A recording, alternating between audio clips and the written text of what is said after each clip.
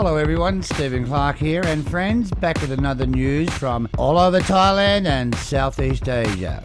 So what have we got today? Thai ambulance driver on narcotics drug charges while driving an ambulance and decided to have an accident. Two Thai women get 16 years each for smuggling drugs into Bali. Free cash for Thais to stimulate the economy. Several ATMs bombed in 3 southern Thai border provinces. But first up, children selling roses to foreign tourists in Phuket Island and beating them when they failed to meet the quota. Man arrested for kidnapping 2 girls from Cambodia and making them sell flowers in Phuket. This is not a nice story. Arrested a human trafficker, forcing young children to sell roses to foreign tourists in Phuket Island and beating them if they didn't fill their quota. Immigration Police Deputy Chief said the suspect is a 24-year-old Cambodian national who allegedly kidnapped 2 Cambodian children from their parents and then forced them to sell roses to tourists in the Patpong red light district. The children had to work from 8 AM to 9 PM every day and make at least 2,000 baht in profits for the day's work or they would be beaten. The money was pocketed by the trafficker and the kids were then jailed at a house in Patong when they were off work. The suspect, identified as Kim Hang, was charged with several offences including human trafficking, illegal detention of minors and forcing minors to work. Police are also seeking 3 other locals from the same ring. Children selling flowers to foreign tourists remain a common sight in backpacker areas, such as Khao San Road in Bangkok, despite its association with human trafficking. This I feel the Thai authorities should clamp down and stop. Thai ambulance driver on narcotics charges. The Champom Province Police yesterday charged an ambulance driver with taking narcotics drugs and causing injury to other commuters. The 39-year-old ambulance driver said he turned on the siren as he approached a road junction, but a motorcycle cut in front of him, as they do. The 16-year-old motorcyclist and his 15-year-old companion were sent to hospital. They will be interrogated by police after being discharged from the hospital. Wow, how would you like that for an ambulance driver? 2 Thai women get 16 years each for smuggling drugs into Bali.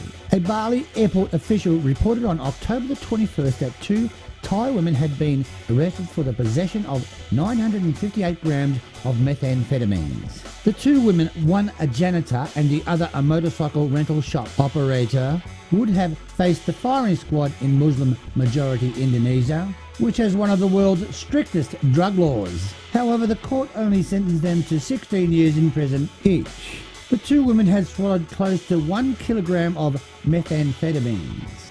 2 young Thai girls' lives ruined, and for what?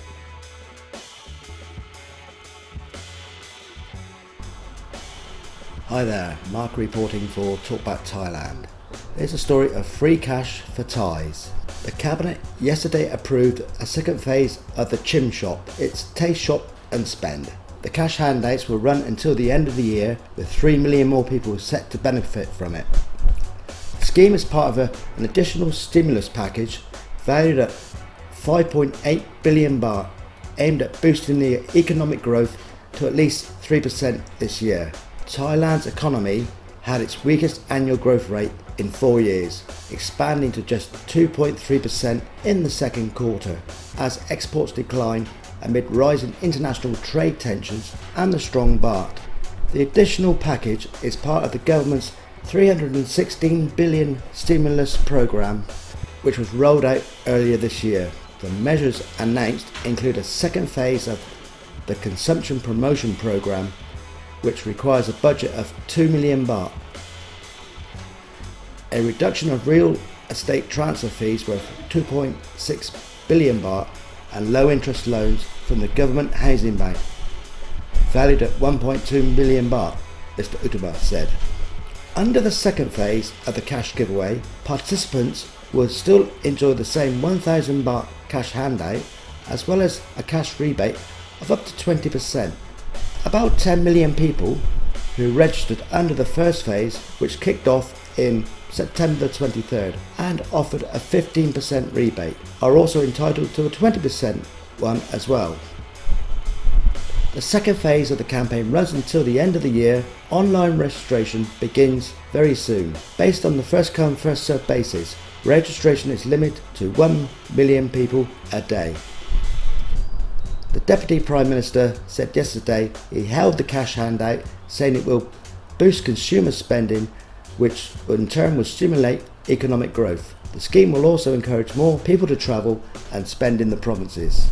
The measure is expected to attract several 100,000 more shops and business operators to join the scheme. To be eligible for the cash handout and the 20% cash rebate of up to 50,000 baht for tourism related spending, Thais aged 18 and older are required to sign up at the Chim shop, Chim website and download the Potang mobile app from Krung Thai Bank. The rebate will be paid by the government later. The cash handout needs to be spent using the Potang app at participating shops in specific provinces within 2 weeks. Neither perk can be used in the receiver's home province. Yeah, on that subject, Mark, the Thai tourism stimulus package for the Thai residents of 1,000 baht for the elderly people to register and was done by a smartphone, as some of it was impossible to do with some of the requirements to register. Now the second stimulus package is only for the people that were successful with the first registration. So if you didn't register the first time, you will not receive the funds, and the funds are for travel, and that's travel out of your local area. It's for promoting Thailand in Thailand for the Thais. Several bombs in southern border provinces down south of Thailand. Insurgents allegedly blasted several ATMs in the southern border provinces around 7 p.m. last night, but there were no injuries or fatalities, with security officers saying the situation is now under control. A spokesman for the International Security Operations Command Division that aside from bombs going off in many places in the three southern borders, some also exploded in Songkhla district. The bombs were designed to cause disruption to the banking system. Many suspected objects were found in many areas, but so far no fatalities or injuries. The 4th Army Region Commander ordered soldiers to carefully carry out their duties to prevent any loss to the public.